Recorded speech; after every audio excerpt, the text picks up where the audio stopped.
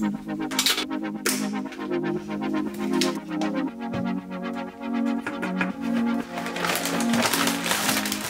to ElkShape headquarters. We are just a normal Monday. Gonna do a quick shoot the bow. Try to shoot every day, even if it's just 5 arrows, whatever what's in my quiver. Middle of winter, gonna do a quick workout and just do more behind the scenes so you guys know ElkShape's a real person, not a robot. This is one of those deals where the family is gone, they went sledding. I gotta stay back, record a podcast for the ElkShape podcast. So it's a normal work day for me, and this is kind of what we do pretty much every day, year-round preparation for 1 month out of the year, September. Everything kind of hinges upon chasing bugles, and just a little bit paranoid, to be honest with you. If I don't get a workout in, if I don't shoot my bow, if I don't do some sort of scouting or research or try to get a tag, try to get as much work done throughout the year so I can take a month off and just go elk hunting. That's it. Pull those arrows and go get warmed up, ready to work out.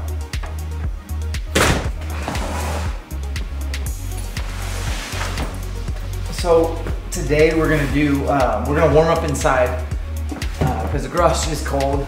It's winter. We're just getting pounded with snow every week. I've done a lot of shoveling, but we have a plan. Try to always have a plan about the workout. Today we need to front squat 5 around 80%, and I want to sneak in some squat cleans, so I'm going to go ahead and do some warm up, and then we'll pull from the floor. We'll do a squat clean, and then we'll go ahead and front squat whatever we squat clean. I do wear knee sleeves on days I'm going to squat. I like the extra just heat and compression, especially when it's cold outside. When I do squat cleans, I am going to definitely wear wrist wraps just to get a strong, solid front rack position, and then we'll do tape our thumbs because I hook grip, and you'll see what that is.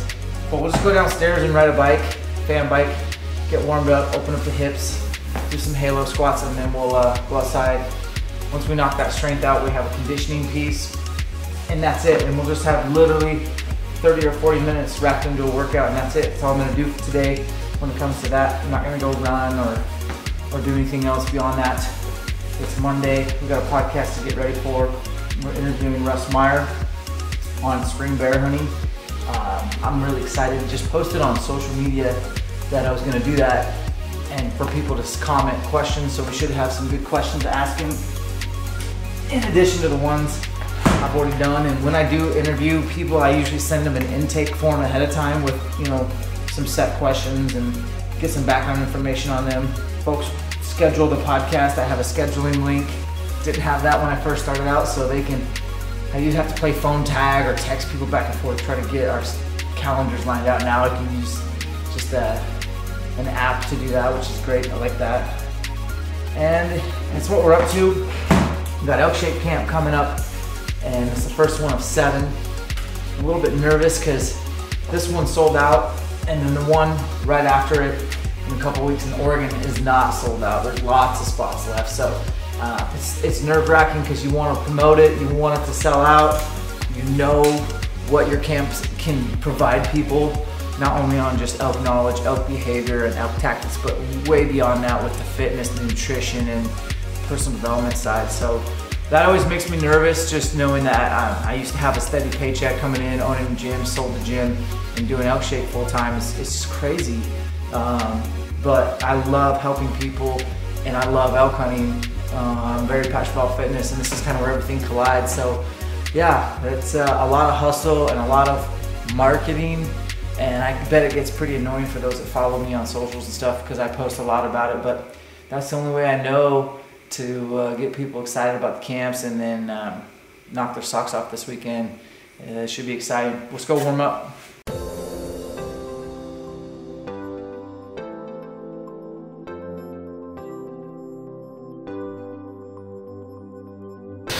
Get those glutes firing. Got burns. So we'll do a few squats. Basically, there's tension throughout in the hips. I think when people refer to hips, I think they mean glutes. Glute max, glute medius. Not hip flexor, so it's major and minor. We're going to be catching a barbell here and then getting our front squats in. We're going to do a few glute bridges.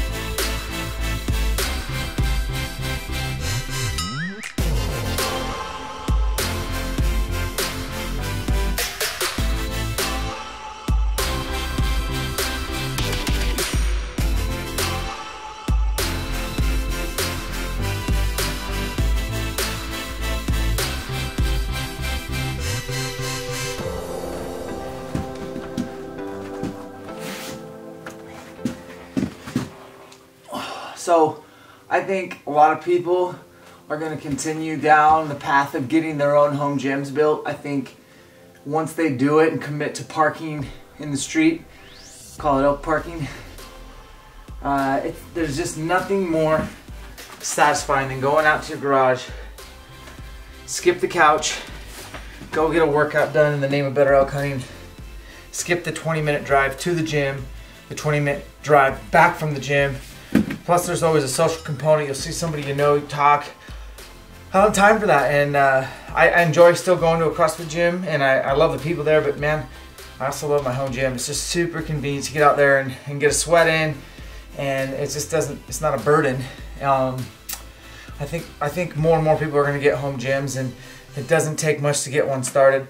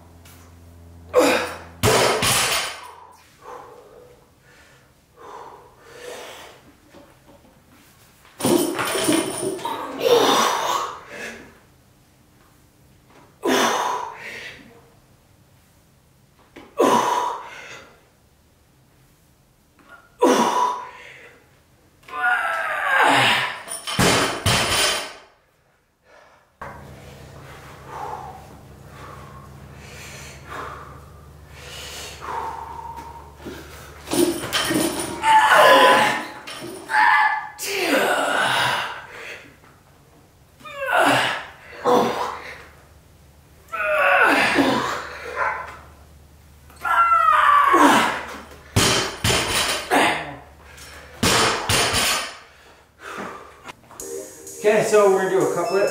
It's just a kettlebell. You can use a dumbbell or sandbag, doesn't matter. 27, 21, 15, 9, 6, 3 for time, 2 movements, it's a couplet, task priority.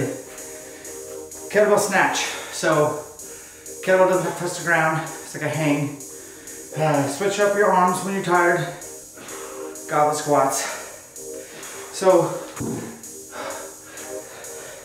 thumb to bum when you swing, hinge, stay tall, thumb to bum, punch through, thumb to bum, punch through. Hold your kettlebell up or down, doesn't matter. I'll mix it up for sure. I'll get tired.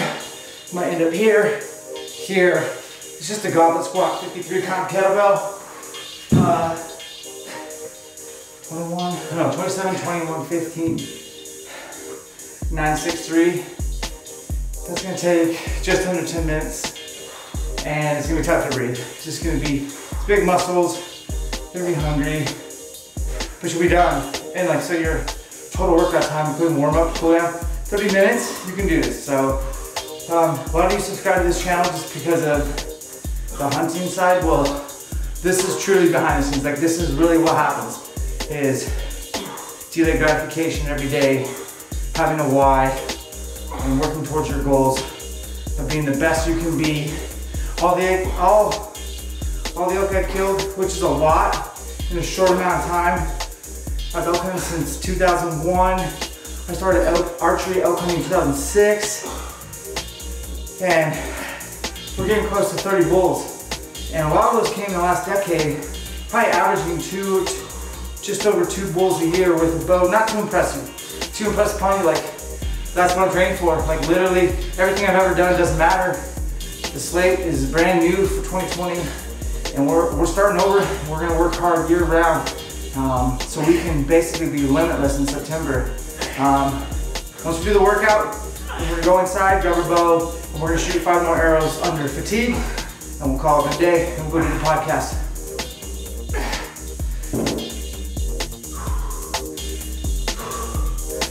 Let's hear them.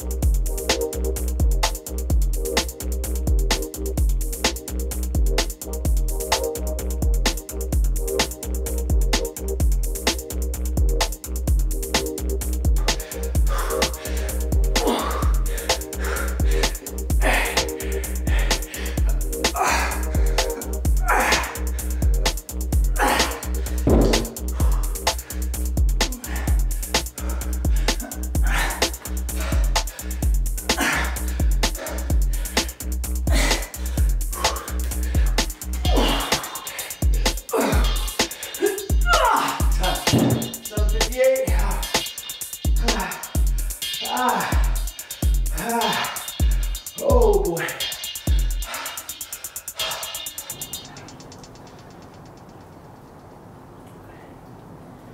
If you've never shot pre and post workout, I'd recommend it. It's eye-opening, and it's like I'm shaking right now. That was crazy. Let's see if we can put it together.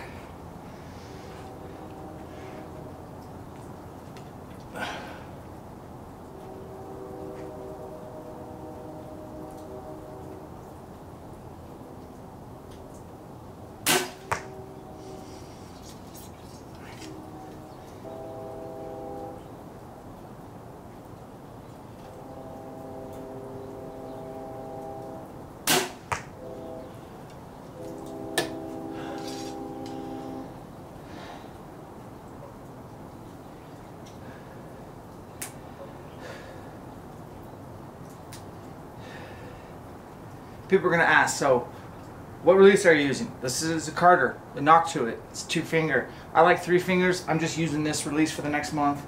I mix up my releases throughout the year. I usually hunt actually with an index. I hook my index around the second knuckle and I can pull through, shoot it pretty much like a hinge. I have killed animals with hand release. In fact, the last animal I killed was a turkey. I shot it with a Carter 2 simple 3-finger. So I'm not married to anything, whatever I feel the most confident with.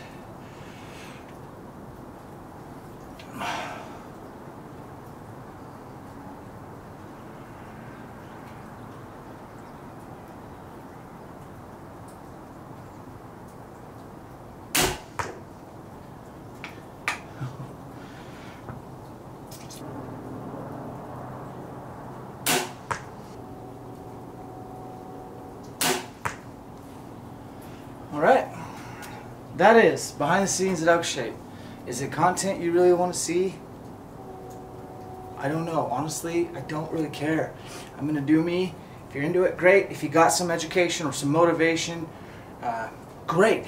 If you got nothing out of this video, I'm sorry. That's we're trying to just bring you guys along behind the scenes here in Washington State as we limp our way through the off season. Good news is, spring bear is like 3 months out. I can do it, you can do it. We'll catch you guys on the next one.